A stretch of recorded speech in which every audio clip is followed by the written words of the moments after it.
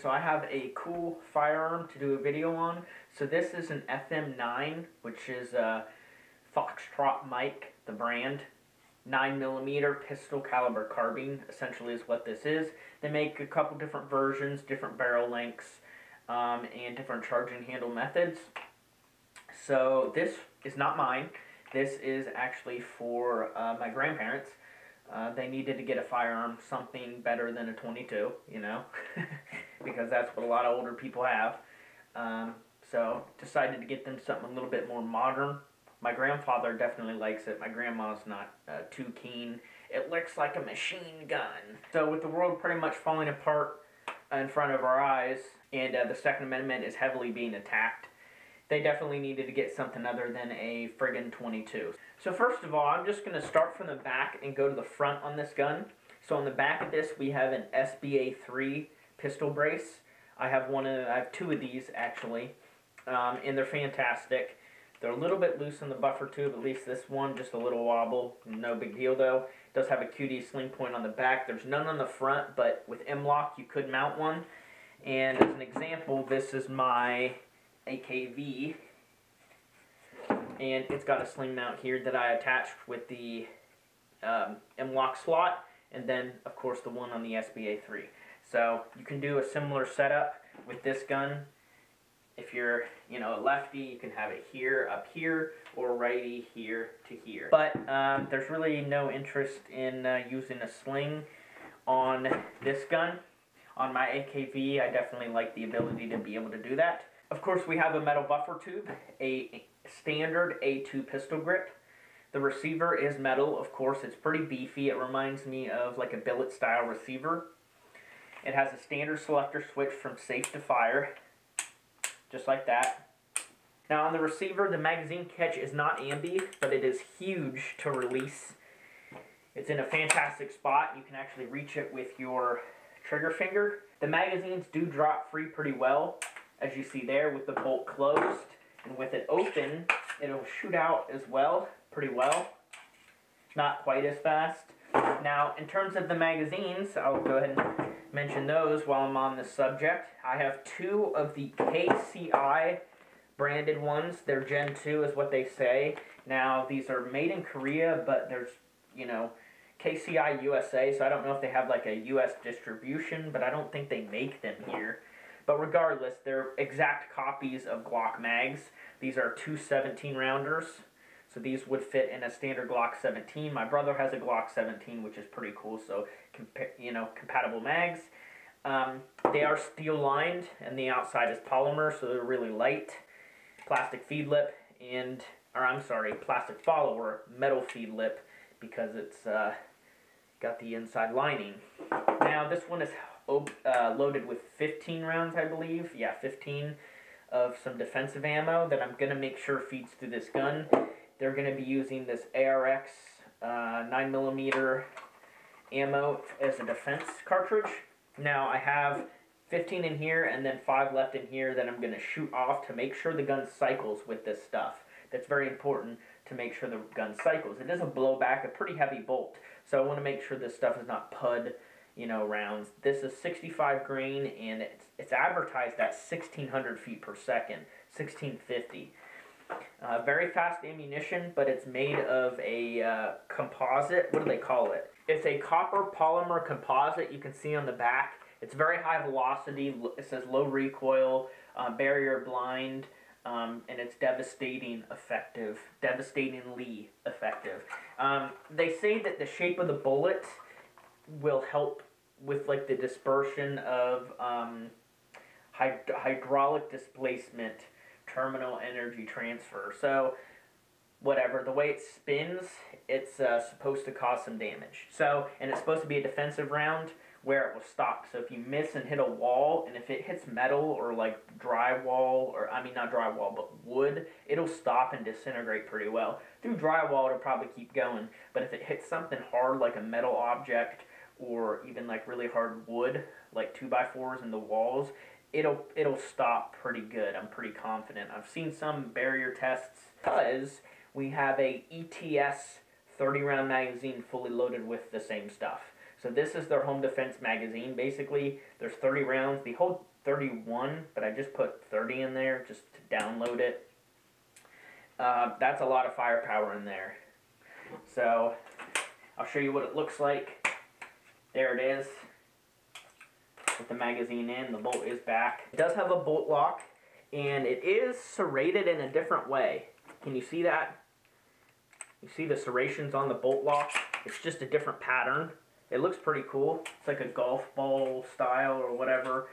It also has, their logo is a 4-leaf clover, FM products. FM-9, Boise, Idaho. Pretty cool. US made, of course. It's got 8 screws on the handguard. I heard that these handguard screws will come loose when you shoot it, so I blue Loctited every single one of them, and we'll see how it holds up. I actually had to take the rail off to get the accessories on, so when I put the rail back on, I just Loctited them. On the top of the gun, we have a Firefield red dot.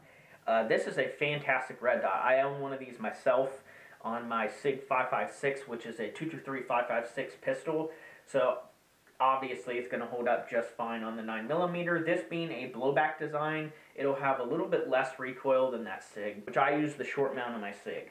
I also gave them a spare battery, because the sight does come with a battery that I put in there, but I made sure that they have a spare in there just in case. So obviously this is an M-LOK rail system on the front. It is a nice handguard, really, rail system, rather. I am a huge fan of the Black Slate company that makes these handguards and hand stop. On my AR pistol, my 556 2231, I have the same basic setup.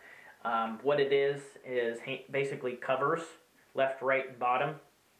And that's for when it heats up. I didn't want my grandparents to like burn themselves, but they're probably never going to get this warm enough to even feel that. So maybe at the range, after putting a decent amount of rounds through it, it may get warm enough. It's just on there for looks and for feel, essentially, so they know where to put their hands. Actually, it's very instinctive. In fact, when my grandmother picked it up, she put her hands right there, and she was like, oh, that's where it goes, right? Because it just looks instinctive. The plastic cover's there, and then I told her that this is so their hand doesn't get past the gun. So they can. It is a front charger, so there's no charging handle back here. It is in the front. That's what you see this part for. It is plastic. Some people were complaining about the quality of it and just the way it functions. I like it. I really do, because the T-handle gets annoying. For those people that run ARs regularly, a lot of people like the T-handle. I didn't really care for it, on every gun at least. It can be switched from the left to the right side, which is pretty cool. So it could be charged from this side. So the barrel stops here, and then this portion is a forward blast deflector, or whatever they call it. Essentially, it's supposed to shoot all of the gas forward. There's no vents for the sides, so it's not a muzzle brake or compensator. It's just straight out of the end of the gun. But the barrel only stops here, 7 inches. And so that's a good 2.5 inches itself. So I'm not sure how the gun's going to shoot. I've never actually shot one of these. My AKV right here has a muzzle brake on it. And since these are 9mm, I mean, 9mm really doesn't produce that much muzzle energy anyways. So this isn't doing a whole lot on the gun. It's mainly for looks, but it does disperse it all around. I do have to regularly clean that muzzle brake, because it does get dirty. With this, I don't think you'd have that problem. It should just shoot it straight out. This thing is just a basic mil-spec trigger. It's pretty gritty. Now that will break in. I've just been dry firing it a couple times, but no actual rounds through it. So it takes like a good 200 rounds for triggers to break in fully, I think at least. I also brought my AKV out pretty much just to compare. The AKV is definitely larger in terms of heft, weight, barrel length, pretty much all the classes. It's just a bigger gun. And the magazines on the AKV are definitely better. Now, I was considering buying the ARV that Palmetto State released not too long ago that uses the Scorpion mags like this gun.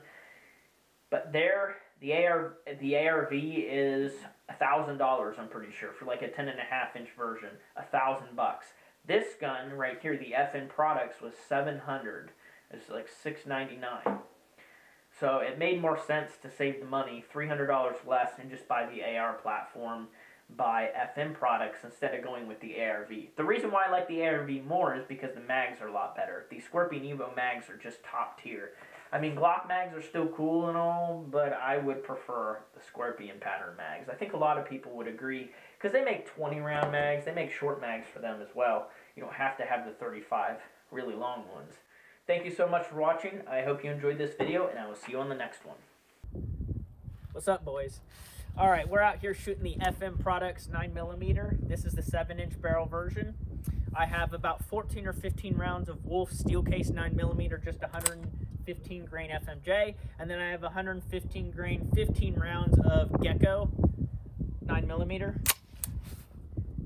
The target is about 50 yards or so. You'll hear it. Did it.